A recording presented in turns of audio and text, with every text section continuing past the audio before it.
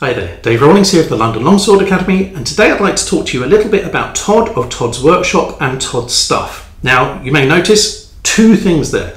Todd's Workshop, this is your high-end museum reproduction, stuff that he's made which you would expect to see immaculate in a museum collection. And then Todd's Stuff, which is the more easily accessible budget material. Now, for example, one of these here, this is a Todd Stuff. This is the only one I have from Todd Stuff that I'm going to show you today.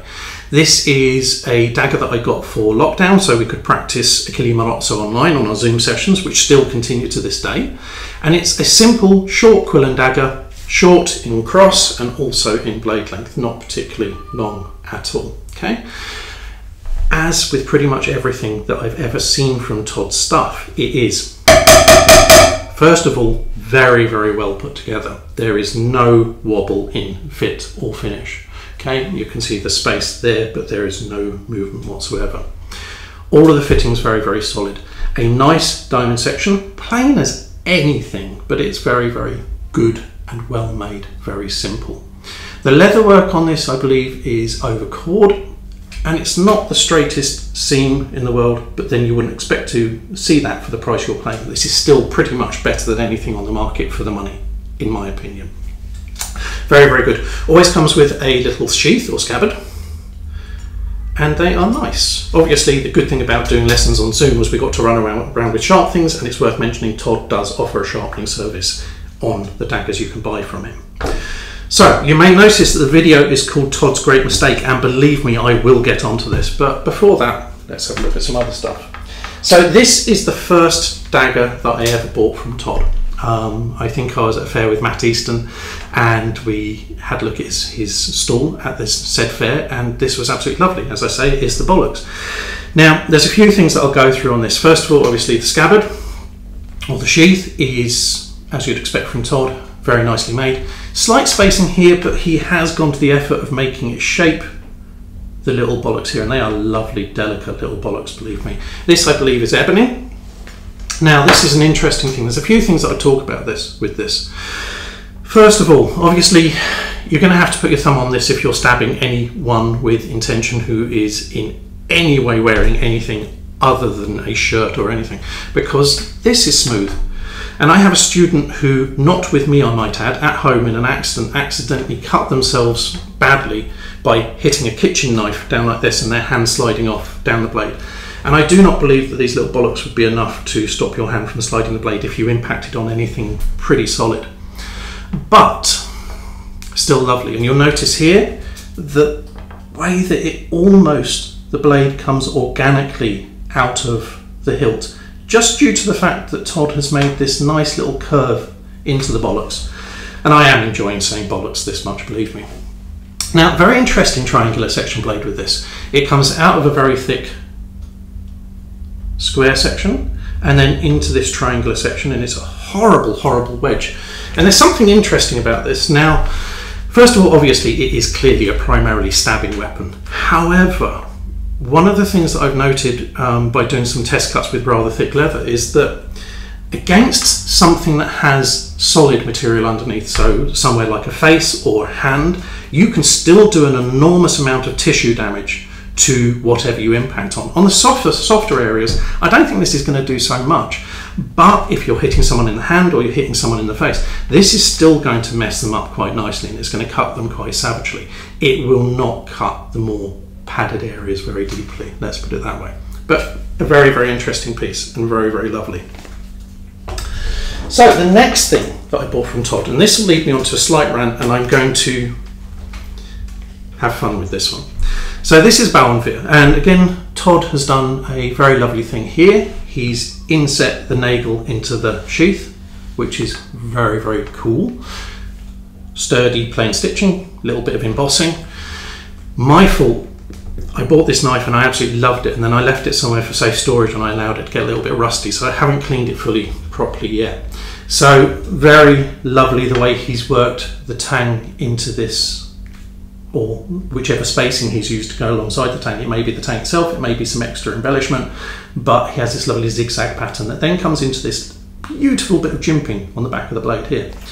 So I often wonder with nagels on swords, Whether the development of the nagel into the crossguard was an evolution, i.e. you have something where you've gone, well, if I'm doing this and this stops my hand sliding along the blade, well, conveniently that also may stop me from receiving a blow to the hand if I hold the blade slightly in profile like so, I back it here.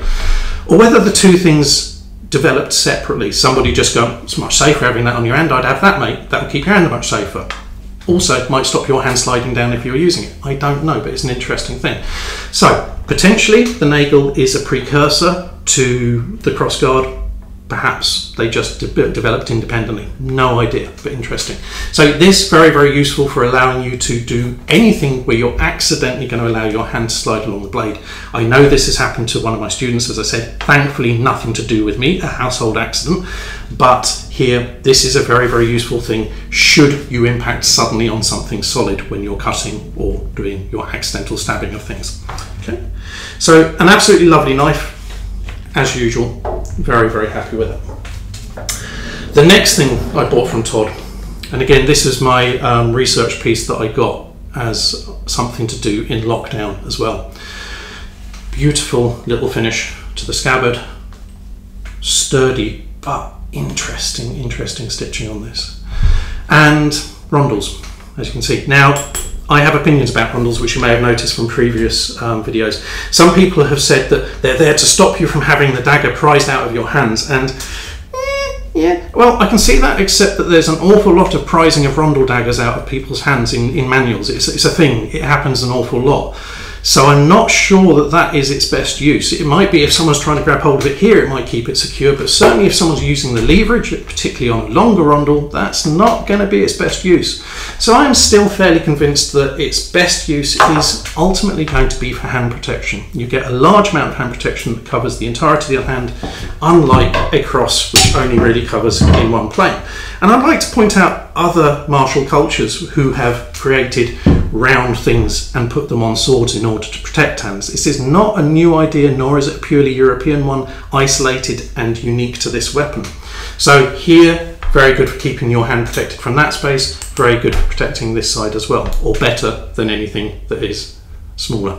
Okay, so the other thing that's been said, which I feel is actually an accompaniment to my argument rather than a counterpoint to my argument, is that this would be to stop you from getting stabbed through the little spaces in your gauntlet.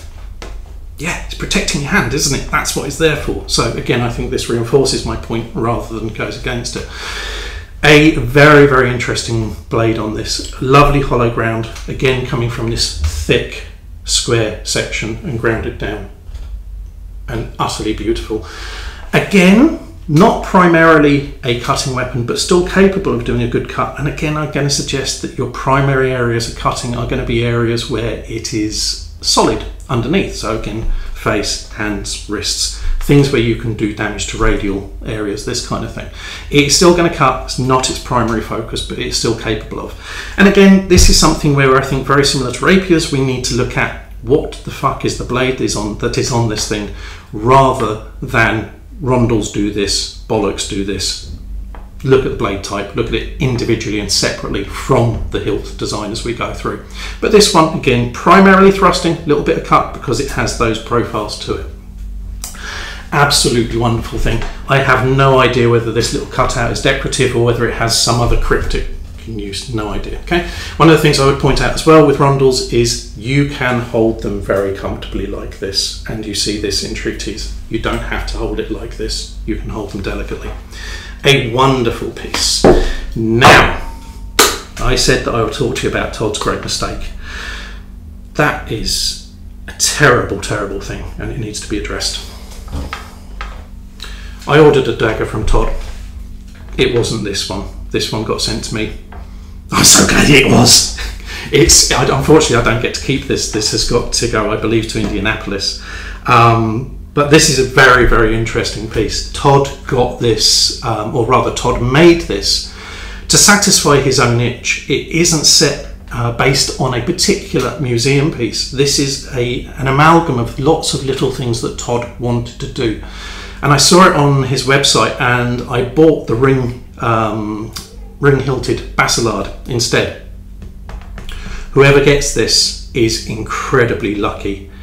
There is this thing that I do periodically is when I can afford it, I ask a smith to make me a custom piece. And the first thing I say to them is, do what you want to do with it, because I want to see what you would do given the opportunity and given your expertise and your experience, not my opinions. And this is really interesting because this is Todd taking his knowledge, his expertise and his opinion of things that he likes in daggers and putting them into practice. And I am absolutely gutted that I didn't actually take this myself. One of the reasons I didn't get this is I have a tendency towards liking daggers that I think are a little bit unusual, that I want to look into as research pieces. However, there is just something about this, the way that it fits in the hand, the feel of this. I don't know if it's ebony and horn or what he's made this out of, but it's just these two layers are immaculately put together, and still with some extra spiraling work beneath this. And this almost bottle cap, which doesn't do it justice, how beautifully finished this is, and the details here. And another thing, as I say, that put me off of getting this in the first place, it's very, very similar price to the one that I ordered, is that the blade on this looked very simple. And it is, but it just has something so well finished to it. The gentle curves of the spine are just absolutely lovely. And you can't appreciate this unless you hold it. So Todd's big mistake is that he sent this to me, and my big mistake is that I didn't buy it. And it's a masterpiece. Whoever gets this, I am so, so jealous of you. I know that the thing that turns up from him, the Basilade I ordered, is going to be stunning. But this, if I had the opportunity to ask Todd to do what he wanted to, I would have. Interestingly, quite a short piece in comparison to some of the other stuff, like the Wallace, as I said, in comparison even to the simple Quillen dagger. But it feels so nice. This is like holding a high-end piece of jewellery that can kill, but it's not flimsy. It does not feel flimsy. This feels so goddamn solid. It almost grows out of your hand. So, if you aren't aware of Todd's stuff and Todd's workshop, you need to be. Do go and check them out. We're very, very fortunate that for us, particularly with Brexit, that we have him in this country, and that his material remains accessible to us in a way that some other smiths isn't at the moment. But this is absolutely stunning. All of these are stunning, but you in Indianapolis, I believe, I am jealous of you. I am very, very glad that this is going to be on its way to you. I'm going to oil it up. It's going to be wrapped incredibly carefully. Please, folks, thank you, Todd, for letting me review this. Look at his stuff. If you have the finances to buy yourself one, get them, because they are remarkable collector's pieces. If you want something which is more functional and affordable, get anything from Todd's stuff rather, because also very, very good for the money. Have a good day. Take care.